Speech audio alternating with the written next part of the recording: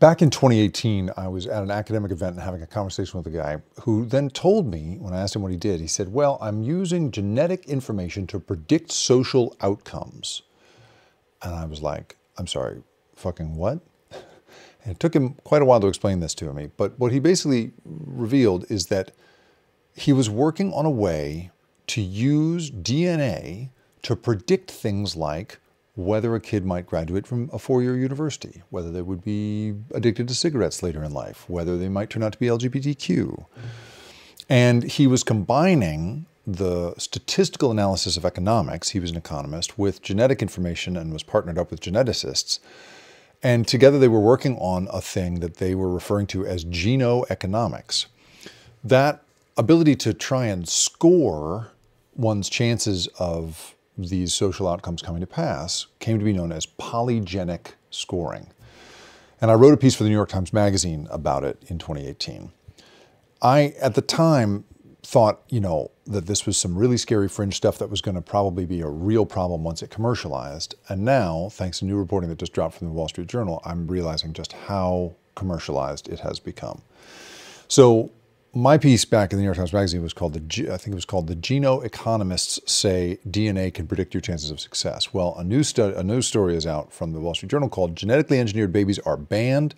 Tech Titans Are Trying to Make One Anyway." And it's a profile of a company called Preventive that is it's funded by, in part, Sam Altman and his husband, and the CEO of Coinbase, a guy named Brian Armstrong. Now, back when I was writing this 2018 piece, these ethicists and so forth would come out of the woodwork and say, well, this is obviously going to lead to a kind of Gattaca possibility, because the application here is, if you're a family doing IVF and you have a certain number of eggs that you can choose among in terms of which one to fertilize, what you can do using polygenic scores is look at each one and say, oh, this one has a greater chance of being addicted to cigarettes, or this one has a greater chance of graduating from college. And the percentages are small, typically single-digit percentages, but they are predictive, although clinicians have shown that in some cases it's really not at all possible to, for instance, like avoid disease this way. But clearly, someone was going to start paying for this. And already they have. There are all sorts of companies, there's a bunch of them now, that are offering polygenic scoring for thousands of dollars to couples that want to do it. And at the time, geneticists were talking about this, and saying, I had one guy at UC San Diego saying to me, well, clearly this is Gattaca, the 1997 movie about a dystopian future in which the rich can genetically engineer themselves and the poor cannot, and are as a result, segregated forever. Well, in April, this is the thing, is that these folks are the tech people involved in this stuff clearly are ideologically motivated here to try to kind of improve on humanity, right? To upgrade the software. And in April, Brian Armstrong, CEO of Coinbase, wrote on X that he envisioned, quote, the IVF clinic of the future powered by and I'm not kidding here, this is what he says, a, quote, Gattaca stack of technologies, combining embryo editing and genetic screening. Together, he wrote, this is from the Wall Street Journal, together he wrote the technologies could, quote, start to accelerate evolution. I went to a gathering, I think this was like 2020, maybe 2019, right after the piece had come out. I was invited to a big gathering at USC of the folks at the top minds in this stuff.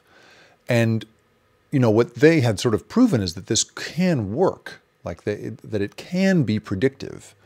But what I said to them is, that doesn't mean you should keep doing this, because clearly the market's going to get a hold of this, and a Gattaca kind of future is really could be there.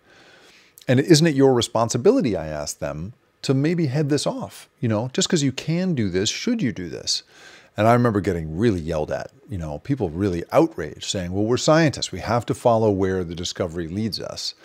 And, now we're in this world in which we really are seeing the commercial application of this stuff.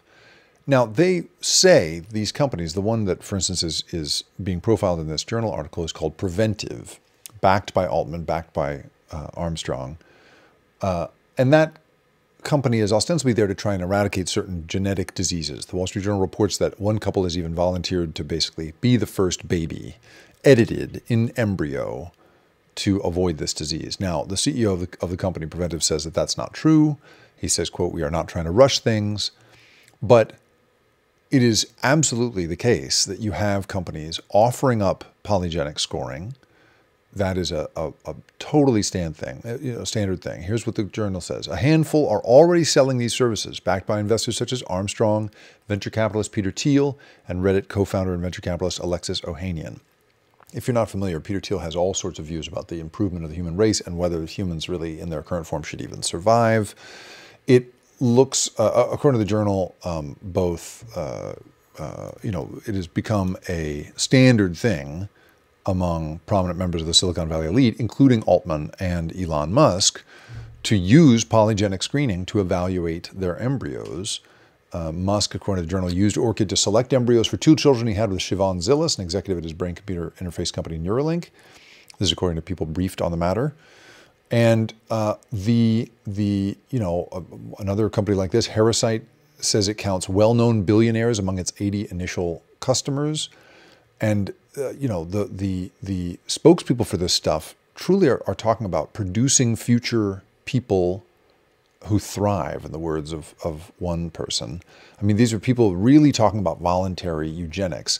At one presentation, there was this guy whose name is Jonathan Anomaly. He's from this company, Heresight. He literally says at this thing that there could be a marked difference in intelligence between the, quote, genetically enhanced and the genetically unenhanced. And he said that someday those who choose embryos for higher intelligence might pity those who leave their children unenhanced. Quote, there is going to be inequality. This is a totally new realm. And I'd like to point out that while genetically engineering babies is not allowed, it is, things like choosing for eye color, skin color, those things are not regulated. And when people do that kind of choosing, they're not choosing for brown eyes, they're not screening for dark hair. That is the thing. And so I just, I have this whole thing I've been following around, I've been thinking about around great ideas we should not pursue. And this is one of the classics for me. The incredible leaping ahead of not just what the technology could do, because according to the director of the Innovative Genomics Institute at the University of California, Berkeley, who's quoted here in the journal piece, he says, quote, these people are not working on genetic diseases. They are either lying, delusional, or both. These people armed with very poorly deployed sacks of cash are working on baby improvement. This stuff is really happening. It's really happening now. And this illusion I think we're under that because you can do a thing, you should do a thing, I just think it's got us in its grip right now.